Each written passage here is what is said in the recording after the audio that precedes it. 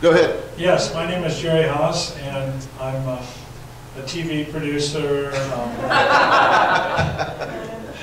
Let's see, a politician. I have decided to run for president, so if you're undecided yet, you can. I'm the No Name Party. In fact, my name is No Name. My last name is No Name. No, I'm just kidding. All right, so now we'll start again, okay? You can edit that part out. Well, no. So, friends, I'm delighted that Dr. Tom Becker is with us today.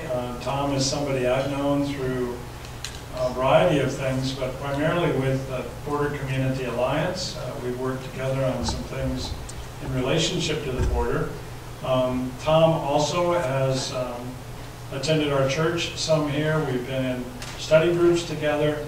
He's somebody I appreciate a lot for the wisdom he brings, his travels in Latin America, the work that he has in the business community, and his overall commitment in life to growing and learning is just really commendable. So I'm really glad that Tom was willing to be here. I would also say that we had the chance to get to know Diane a little bit, his wife, before she passed away, and we're very grateful for the work that I know went into caring for her through Tom and others. So here we are, and Tom, I'll turn it over to you, and thank you again for coming today. Thank you, Jerry, and I have to tell you, I have new hearing aids. They're just 2 days old. Yeah, so I could hear and understand everything Jerry said.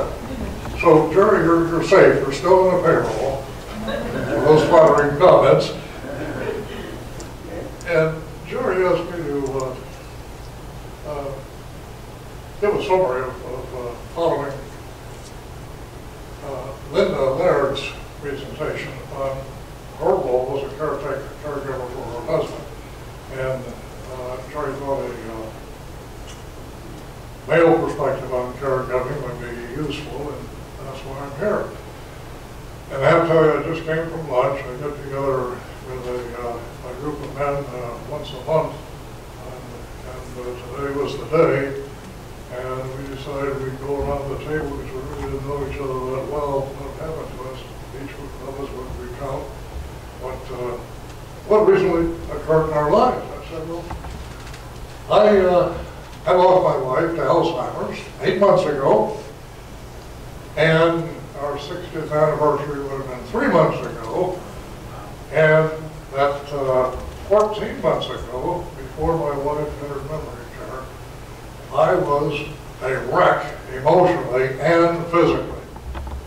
And now I'm in pretty decent shape, and I think I can identify with what many of you are going through, and hope that my transition will help you make the same transition. As I walked, I've organized this chat into 6 stages. And what I call the pre-diagnosis, the diagnosis, the memory care decision, the memory care life, and then life after memory care. I walked each of those stages, and you're walking one or more of them now. If you haven't faced a particular one, maybe you've already passed it. So I'm hoping that some of what I have to say today is going to help you through in that sense. And in some abstracted sense, I might be introducing yourself today to your future self. And in that sense, I hope that the philosophical perspective might help make the difference between choices you make today, which you ultimately find satisfactory, and those which you will regret. Because I've been through many of those choices, and that's what I want to share with you. So the first stage is life before diagnosis. And Dad and I had it all. We had health, we had no crippling financial constraints, We cruised or otherwise visited some 90 countries and homes in New Mexico and Arizona. Even had a series of a dozen or more airplanes, which happened to be a side business. We weren't that known. It was a business. But I mentioned that my careers in U.S. Foreign Service, in business, and academia and consulting kept me busier living in 22 countries. Too often, I was away from home. Each of our 3 children was born in a different country, and our last move was number 31. And sometimes I wonder if that impermanent lifestyle might have somehow contributed to Diane's Alzheimer's. Because much of what I've read and heard since stresses the importance of maintaining a stable lifestyle. So that's part of my guilt trip. We'll visit some other aspects of it. Diane was mentally alert. She was always ready to learn. Had 2 master's degrees, good Spanish. She had international master points, a Cambridge diploma in English as a second language. She was head of the English department at the American School in Honduras. And she was an American actually allowed to teach English at the British School in Peru. I took that as a badge of Anglophone honor, a rare distinction. But there surfaced some disturbing incidents involving memory and logic. Here's just a handful of examples from minor to more concerning incidents. Misplacing car keys, misplacing eyeglasses, misplacing prescription medicines. That's concerning, but not disabling. It really got my attention one day when she called home from the hairdressers and couldn't find her way back home and wanted directions. That got my attention. And what really got my attention was one day we were driving through the Salt River Canyon, and Diane was in the passing lane, and I noticed in the side view mirror a line of cars behind us. I said, "Honey, why don't you pull over into the slow lane?" "No, I'm not going to." And this was so out of character that it caught my attention, concerned me. So I said I was going to list some questions and some lessons learned. Here's a question.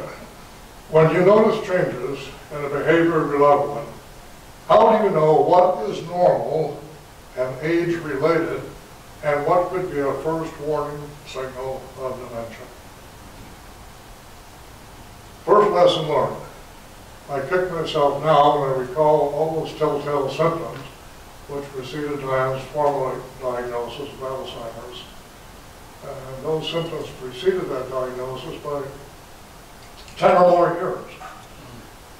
And if I hadn't dismissed them as being inconsequential quirks of behavior, earlier treatment might have forestalled or even prevented the onset of more severe symptoms.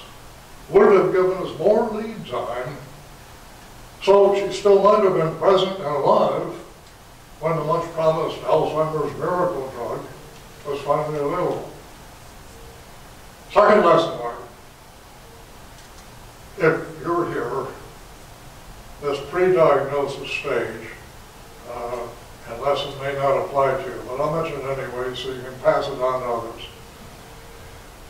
It's simple. Don't allow yourself to reach the point in life where you regret not having done the things that the aftermath of those first warning signals now dictates that you can no longer do. Do it now. If you don't fly first class, your kids will.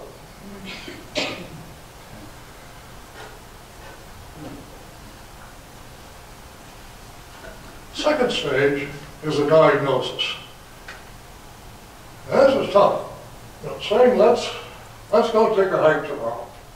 Or saying, well, let's have some Mexican food tonight, is very dramatically different than saying, let's have you tested for Alzheimer's, honey. So here's the question. How do you tell your loved one that he or she should have a neurological examination? Well, I was lucky. I had a friend who was head of neurology at the University of New Mexico Hospital, and he answered my call for help and cooperated in a key way that really took me over the bridge. He invited both Diane and I to participate in a random controlled study he was conducting on brain health. Because the study results later showed an anomaly for Diane, he asked if she'd be okay with further testing. So it helped remove me from the equation and helped remove the initial stigma and resistance that she certainly would have reacted with had I been the suggestion. And later on I found this a common problem, and that most primary care physicians are prepared to act as that third-party authority and to break the wall between you and your loved one. So count on them. How do you post them? Can you say that again? What did you just say? Say it that again. person? Yeah. Oh yes, yeah. Most physicians, but particularly your primary care, are prepared to offer that advice to your loved one, that he or she, that your primary care physician believes that he or she should have a neurological examination, just for good health purposes. And I couldn't say that and get away with it, not successfully. You may not be able to, but they're there for a purpose, and it's not like you're going to be the first person to request that of them. They're used to it. A third stage, and this is the longest one. Probably many of you are in that now. I call it life after diagnosis.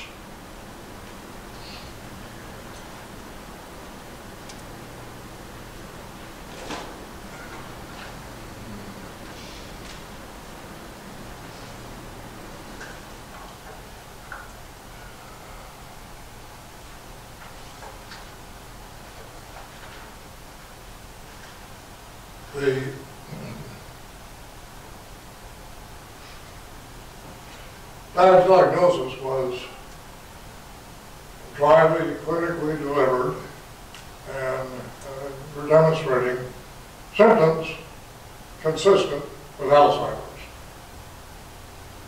And that's kind of a long way of saying you have Alzheimer's. So we can't say it because they don't know it. They can interpret the symptoms. If your car is on fire, it's showing symptoms of something wrong. It doesn't tell you how to fix it. Well, we left the neurologist's office that day and drove home silently. Each of us trying to grasp the implications of that pronouncement, showing symptoms consistent with Alzheimer's. So dinner that evening was mostly silent, almost without a word, and after dinner, we took our routine walk along the Rio Grande River. It was October in New Mexico, and we stopped to look at fall of white-colored trees. And finally we turned toward and held each other. I told her, I don't want to lose you. She said simply, I didn't want this to happen to us. And that was a tearful start of our new life. We learned very quickly that there's not much out there to really be of help to you. Even though there's a staggering amount of research and a scattering of controlled clinical trials, there's very few actionable results. So you're mostly on your own. And an example, my question to a neurologist after we've been in this for a year or more, well, why do you continue to prescribe memantine if it's been demonstrated to have no or inconsequential effects after 1 year? Well, because it's the only medicine which is approved. And I had like a $35 copay to hear that. That's about the level of knowledge that you'll find unless you go out of your way to manage it yourself. Once again, I was lucky. My children, especially my 2 daughters, one is an RN, registered nurse, and one is a certified holistic health practice provider. They became the best advisors ever to their clueless dad. And they led the fight to try to save their mom. I can't support this empirically, but I'm really convinced that their health and findings markedly slowed the rate of decline of my wife. I'm going to show you what they came up with. I had a little problem copying this first. I'll pass this around and let you take a look at it. But it's a detailed, meticulous, discipline. I just know they had it in them. I mean, I'm the one with a PhD. They just did a hell of a job with surveying what was available out there. And along the way, I learned some. And when I learned about diet and supplements, and I'll try to summarize what I think is most useful about this, was that they're effective at an early stage. The sooner you take action, don't wait to see what's going to happen in a month or 2 months from now. If you're onto something that looks like it holds some promise and isn't likely to have any unsafe, adverse side effects, well, jump on it. Don't wait. There's a clock ticking.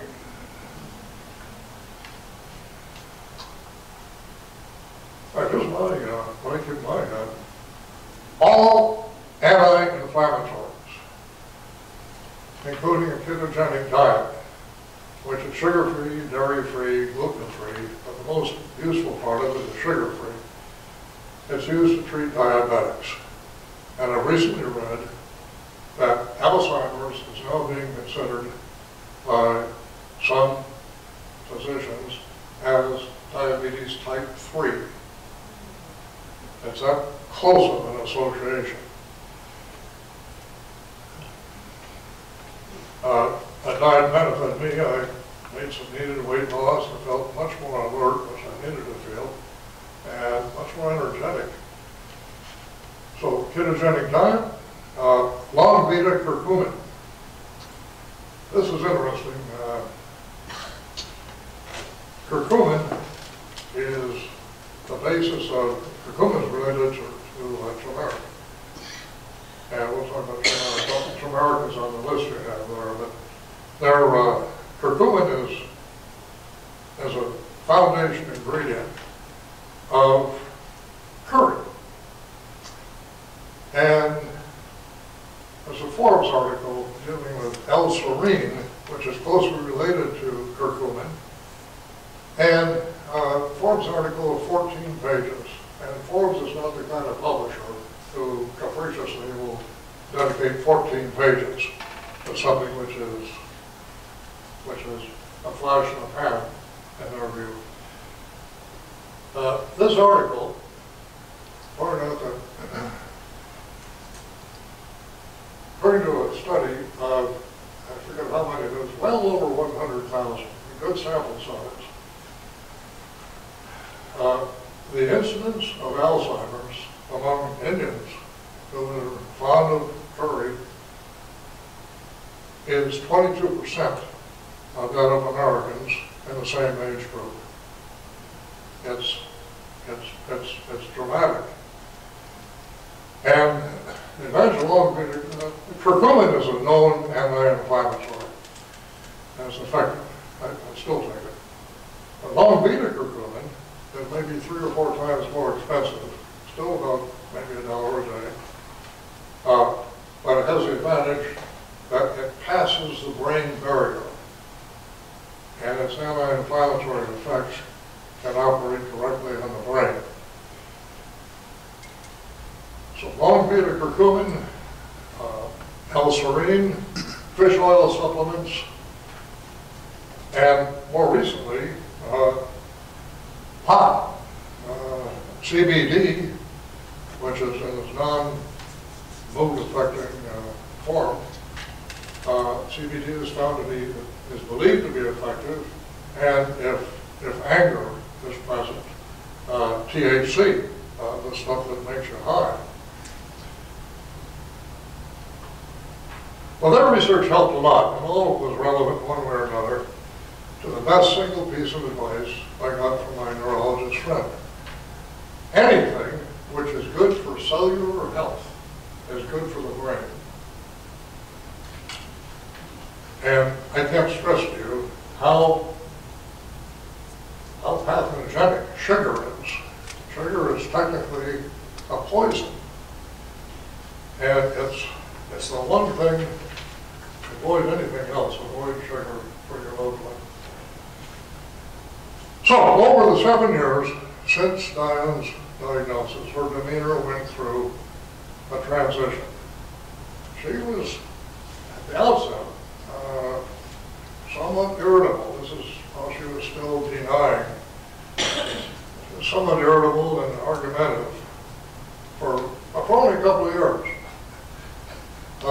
Later, she became compliant, almost childlike, but open to suggestion.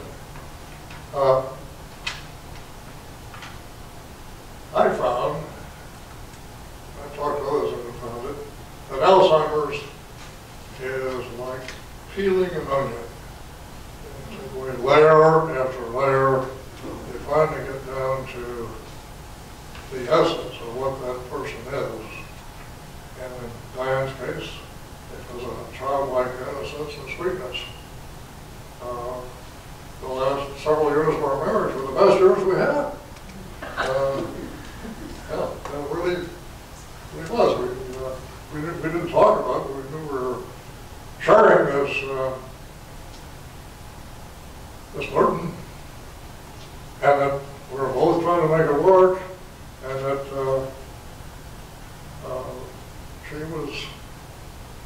I have 3 friends now that are going through the same experience as caregivers, and 2 of the cases, they're all 3 male, 2 of the 3 cases are still at the stage where their wife is argumentative and very irritable, and it's making their life hell. Last enough, it's very likely to change, and you'll find peace ahead on the road. Now, I learned 3 lessons about psychology and ethical issues. First lesson, ask, don't tell. Always be alert to his or her need for self-esteem and dignity. Instead of telling your loved one what to do, pose it as a question. If you want him to do, or her, to do X, ask, well, would you prefer to do X or Y? Knowing in advance that Y isn't going to work. But when he or she chooses X, he or she's signed on to your program.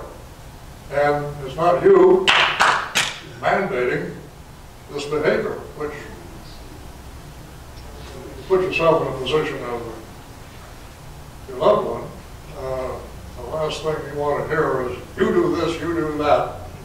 That's not healthy. Uh, Another self-esteem issue was dealing with the social stigma of Alzheimer's. At first, Diane wanted the family to know, only wanted the family to know. Later, when she declined, she had to acknowledge that lapses were becoming more noticeable in social situations. So we agreed on a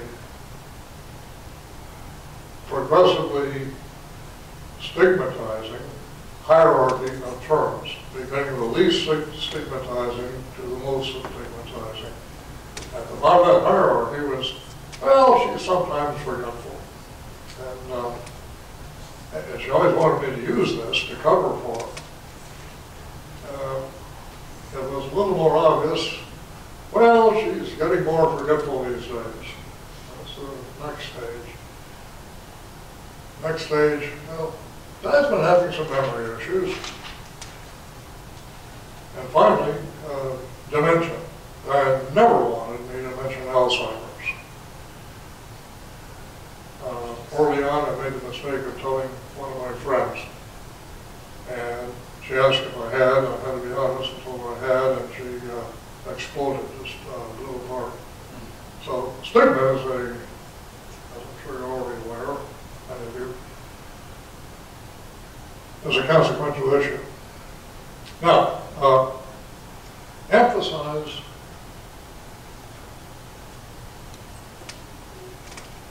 cognitive exercises. Remember the 3 exercises that you go through physical exercise, primarily for blood circulation of the brain, social exercise for the active, reactive process that your brain goes through, and cognitive exercise. What I found, in addition to those exercises, was that it was important to keep her calm. If she lost her calmness, maybe say a loud truck noise or some interruption, it was difficult for me to deal with her for a while. And what I found worked for me was exercising for still intact long-term memory.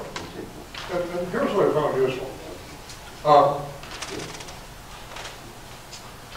Playing 50s and 60s period music, we're on the age when formative social experiences in the 50s and 60s. Frank Sinatra and a whole lot. I could just see her kind of drifting off with that into the past. She would repeatedly look at travel and family albums. She'd go through an album, a travel and family album, lay it down over there, and I said, honey, would you like to look at this one? No, I'm going to look at this one. She'd just been through it, it was a new experience for her. And it was a very satisfying kind of experience. Listening to a familiar foreign language. Sometimes we watch news in Spanish, and she said, "Oh, I remember that," and that seemed to help. Playing a musical instrument. We had 2 pianos. We had one in Arizona and one in New Mexico. And Diane I would encourage her to play the piano because it occupied much of her attention between all but the last 2 months before memory care. And it was a good cognitive exercise. And as long as it lasted, it was a lifesaver. Maybe in your case, a guitar, or a xylophone, a saxophone, whatever, but music, either listening to it or playing it seems it has a calming effect. After she would find solace in the piano, she would spend long periods sitting on the couch, staring out the golf course, and the mountains. And I think, oh gosh, she's just bored. And I go over on the shoulder, honey, is everything all right? Oh yes. And she gets back to the surgeons. She was content in that world she had created. And I'm going to let her stay there. She's more content with the world she created than the one I could create for her. The same thing, I had not a major, but at least a defined ethical issue, had to do with white lies. White lies will get you a long ways with an Alzheimer's patient. And I think they're justifiable as a means of control or management. Remember entering La Posada daycare, just a treasure we have right here in our backyard, for the first time. Pull up to park and, why are we here, Tom? And, well, because we're meeting our friends here. And, oh, that's okay. We go in. That was the first time over. Gee, am I going to have to do this a second time, too? I didn't have to. I pulled up in the parking lot, and bang, she's out the door. They did such a great job in welcoming her and making her feel, I called ahead and said, I believe there was Diane in 8 or 10 minutes. So we're ready for you. And really met her. Oh, hi, Diane. Well, why don't we have lunch today? Wow, what a, those people are so professional, so capable. All right, home care. I tried home care, and it wasn't an ideal solution. I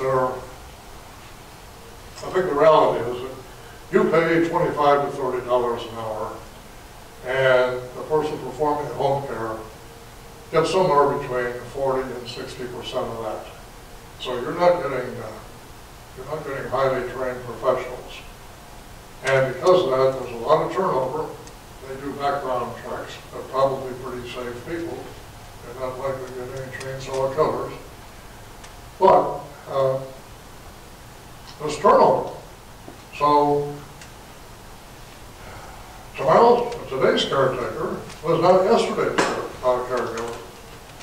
And that's a concern. Also, to get work done, I had the caregiver come in so I could get some work done. And what I had to do was visibly leave the house and alert the caregiver to distract Diane's attention while he came in another door and snuck to my office and very quietly close the door.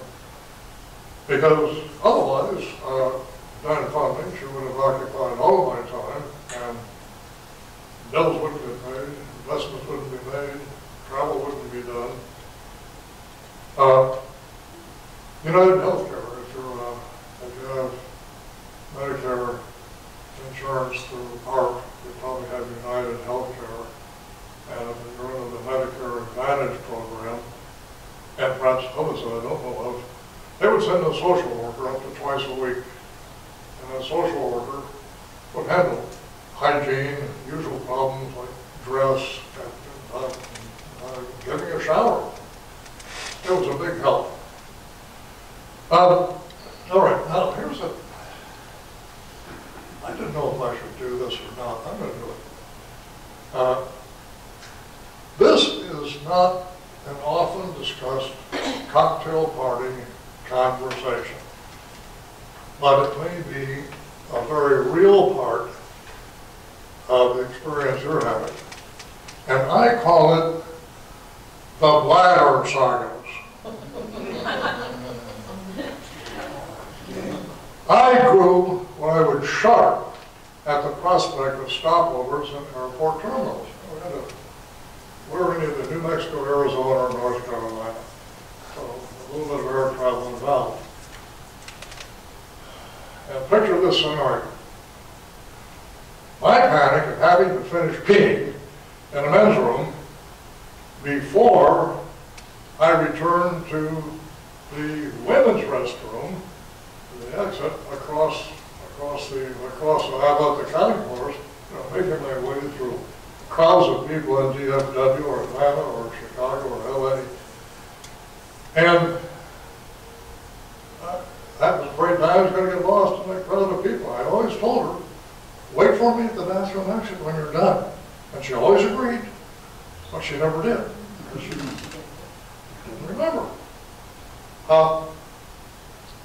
Had another similar restroom mismatch in Walmart.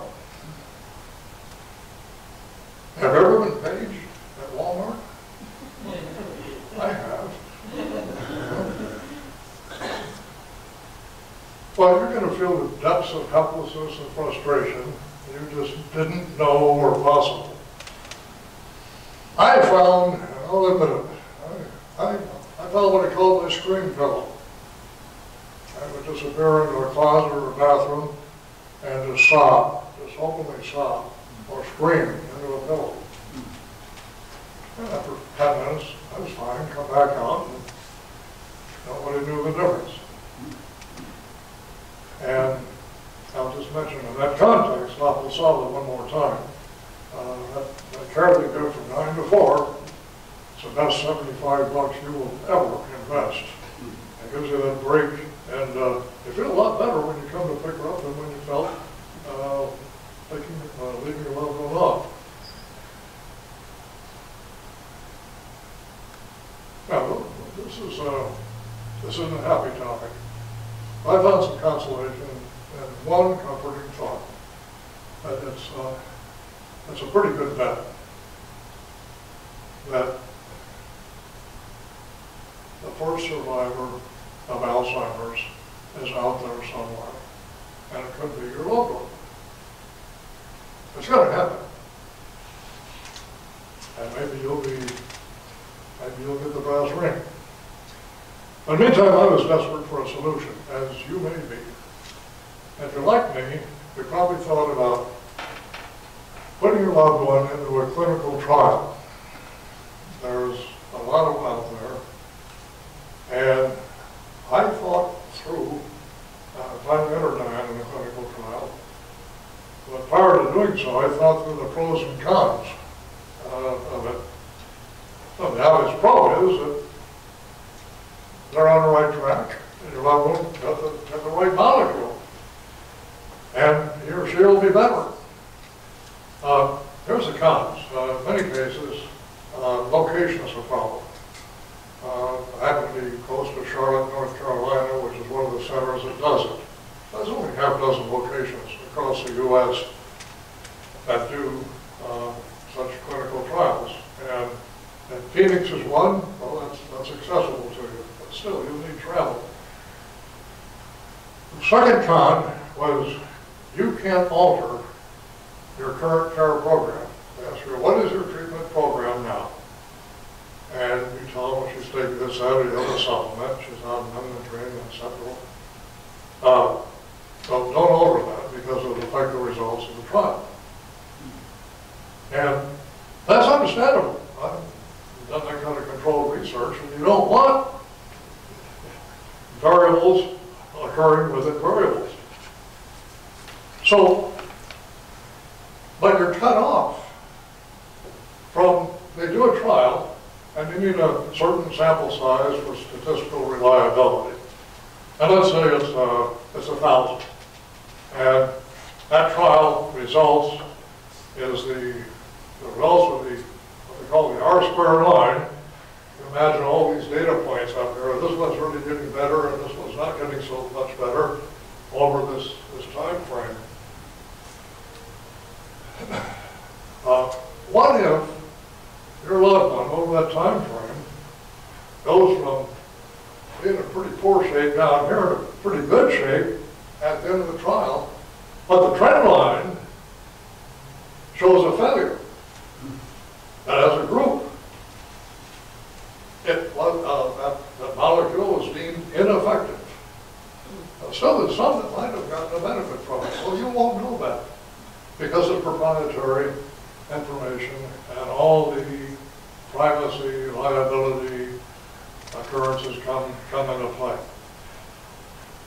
Another downside is that there's a pretty low probability that any given trial is going to be successful. But you're going to try it anyway because, hey, what if it's only 1% probability? Well, 1%, that's better than 0, but there's a placebo. That 1% now becomes a 0.5%. And you don't know, nor does the person administering the pill know, which is a placebo and which is a controlled drug.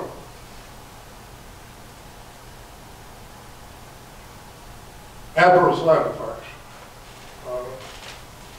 The brain is the most complex instrument known in the universe. And it's barely understood. So how do you know that that pharmaceutical's magic molecule wouldn't hit some unintended neurons? And we don't know. In stage 3 trials, safety is supposed to have been taken out of the equation. But we know how those hopes can disappear. All right, 4th stage. Now you've been into post-diagnosis life while you've been suffering. And how do you make the memory care decision? So, I was keeping a close eye on Diane, and my family's keeping a close eye on me. And they noticed some troubling trends. That Diane's need for caregiving was going up, and my ability to give care was going down. And they noticed that, Dad, that was some time ago, those two lines crossed. And you've been on a red alert level 24/7 for several years now, and you're in bad shape. And they were right. I've always been moderately active physically, but hiking, which I enjoy once or twice a week, just virtually disappeared on my schedule. A very good friend, an old friend, here in the Green Valley, kept Diane company on an occasional day when I would go out hiking. I work on our HOA's ground crews a couple times a week.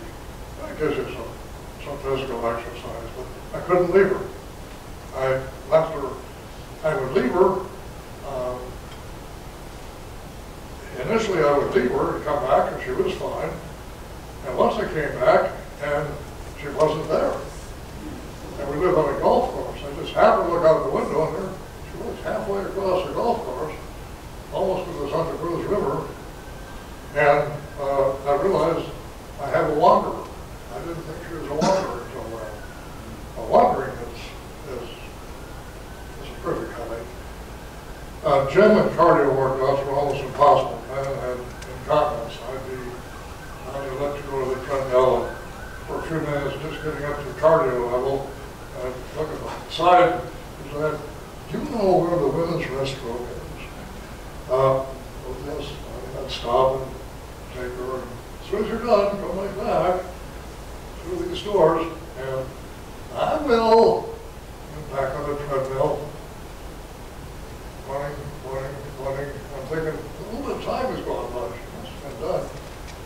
And finally somebody would bring her by. And hey, we were lucky. We found Diane and she wanted us to meet you. We tried to walk. We would walk routinely, but briskly, 3.5 to 4 miles an hour. And as her decline advanced, it was lucky to get a walk in of 1.5 miles an hour for much more than 20 or 30 minutes. So your physical exercise just disappears. We'd be living between New Mexico and Arizona until I needed more help. So I sold New Mexico and moved in 2021 to be with our family in North Carolina. Being with the family was very good for Diane, but both of us missed the Southwest. It doesn't, the mountain of washes that get imprinted on you, and we wanted to come back. So we returned to Arizona, and January 2022. And I had this idea.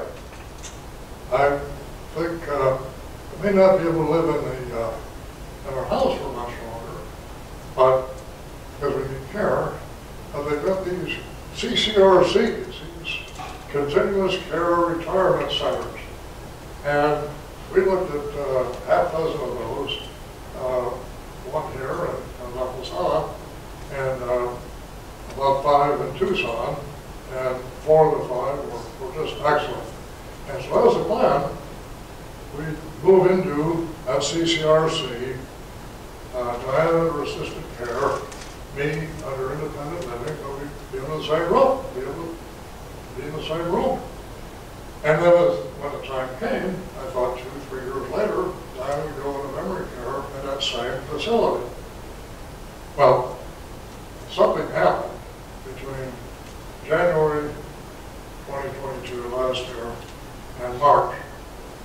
Sometime in that short interval, Diane's decline was like a lithium battery. You're going down slowly and it just dropped off precipitously. And realized that that stage of CCRC just wasn't going to work. So we had to, family had to come together and make a decision on 2 questions. And as a family coming together, I told my children, she's my wife, but she's your mom. She's been with you all of her lives. She's been with me part of my life. And I didn't want to have any regrets. And I realized that no decision could be much worse than what we're going through at that time. So I turned it over to them. You arrive at a consensus between the 3 of you. Fortunately, you're not number 3. Mums occur with 2, 4, or 6. And here's what happened. First question was, is it needed and when is it needed? Our oldest daughter had spent most recent time with a mom and knew her very well because she lived with us following the divorce. She really recognized her mother's decline as well as my failing psychological and physical health. And she said, yeah, Mom's ready.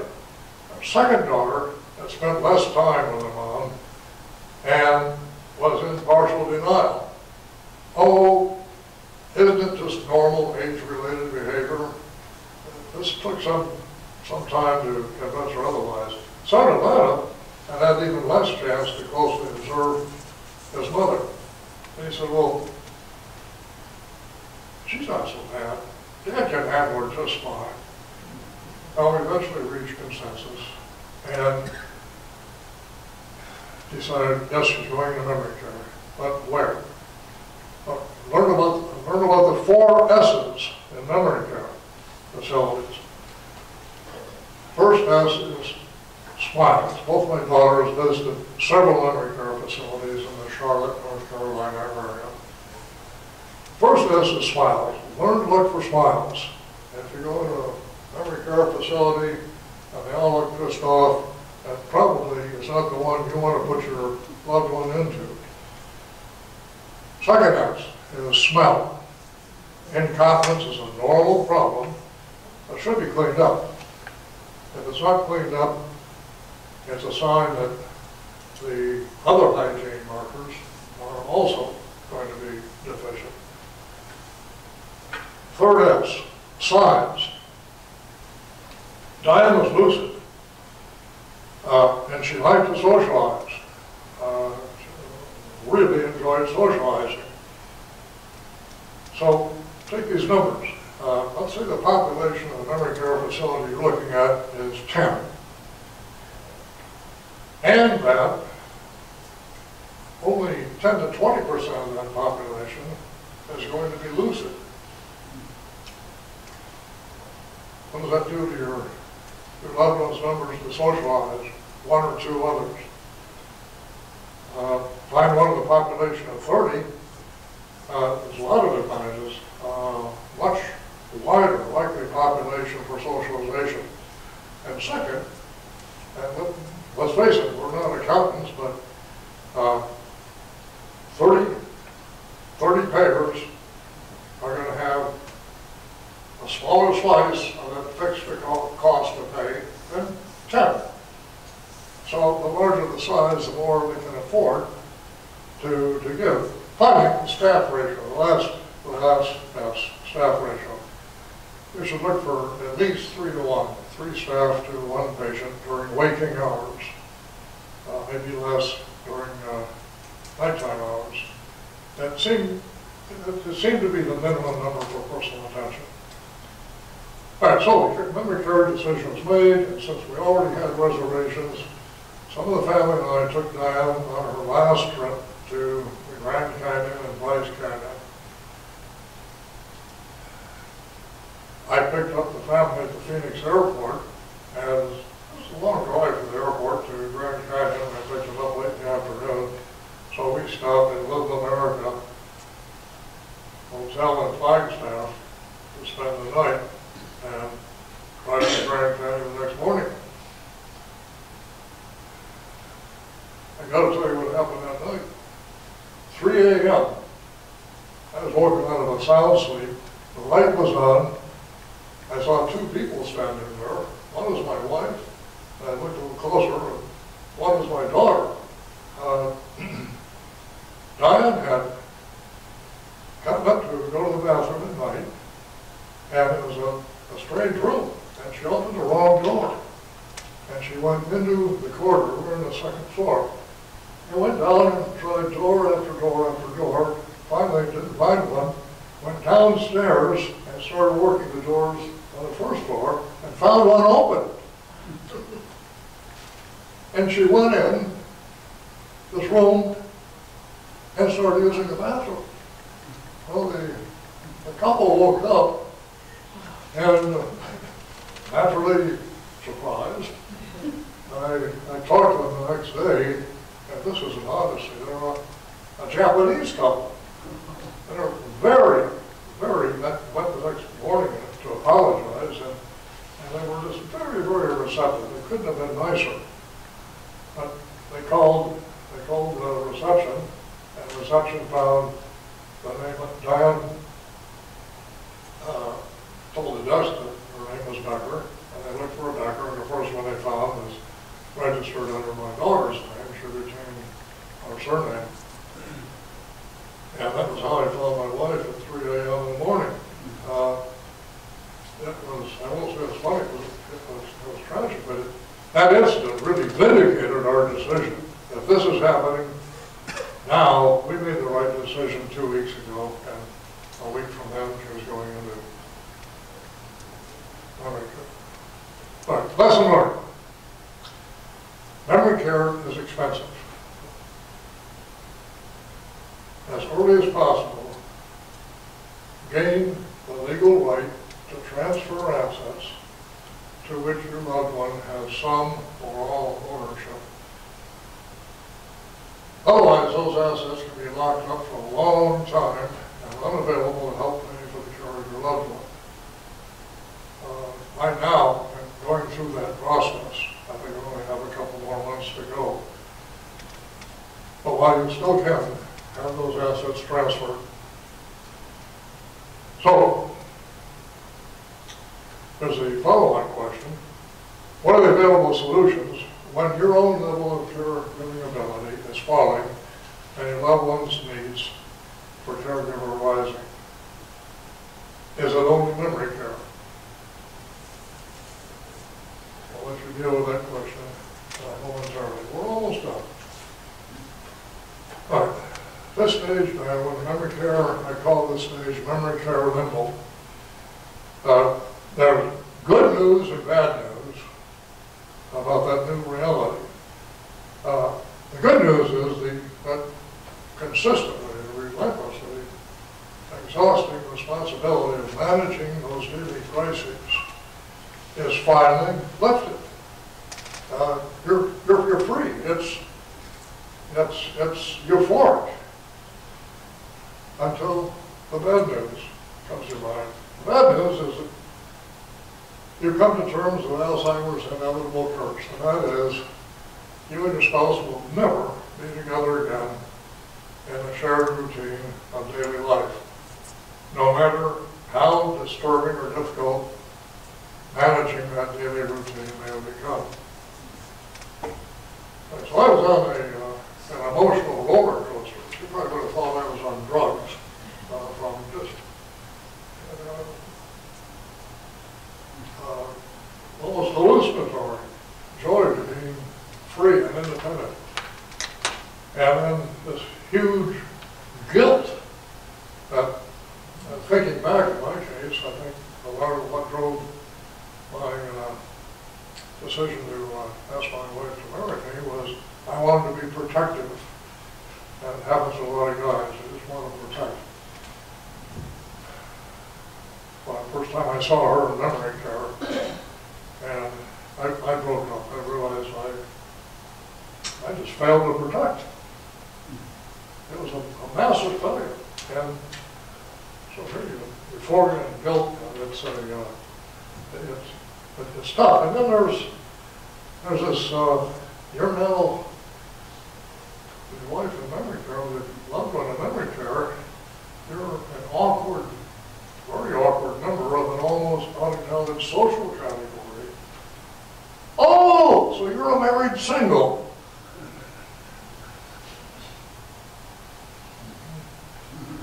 Yeah, it sounds manageable at the outset, but it's complicated. So, seeing your loved one in memory care, really, it's a jolting experience. First time I went, I arranged it so that I could see her, but she couldn't see me watching her. And I looked through a window in the garden where Diane was, and I just lost it. I ran out the parking lot. I couldn't drive for 15 or 20 minutes. It was too disturbing to visit for at least a month. I finally got around to it. But the saving grace of Alzheimer's is that your absence won't be much noticed. And sometimes you visit more for what you think is the right thing to do or what society thinks is the right thing to do. But if it just tears you up, not visiting isn't going to be very costly to anybody. So the question, what to do with memory care is not within your reach financially. We'll save that. And last stage, the sixth stage, life apart and alone. And this is where I was introduced to my new self. I had booked a cruise, and for which I couldn't get a refund, but I got a full credit. And so I took the cruise. After that, time passed on October 8th, and I got on board the cruise and went on board on November 4th. And that was a torturous experience. It happened to be on a ship we sailed on a couple of times before. And there were just too many familiar sights. And there were too damn many couples holding hands and having dinner together and discussing what shore excursion they were going to take. What we're going to have for dinner. I felt really uncomfortable and out of place.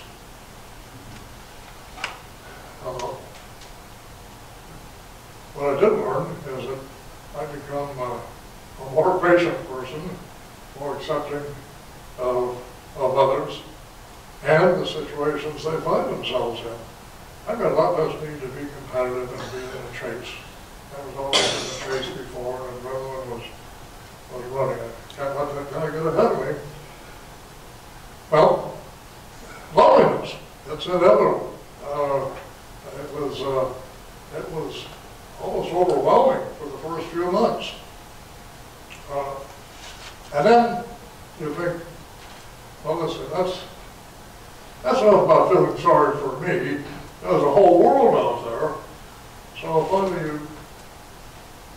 you recenter yourself and focus on something larger than your own grieving.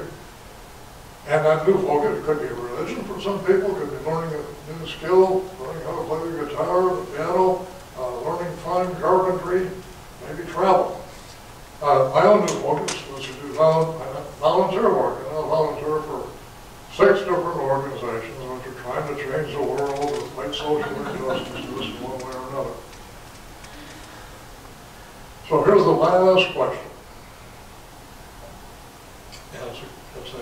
It's a third of 3 questions, the first 2 of which are courtesy of Jerry. Jerry doesn't know this, but a couple of years ago during a sermon, I always keep this to take notes. I was taking notes and he was giving a sermon. He said the 3 important questions of life. And the first 2 are, what did you do with what you were given? The second question is, who did you do it for? And I've edited Jerry's 3rd question, and mine is, what do you want from the time remaining? What's your answer? Thank you.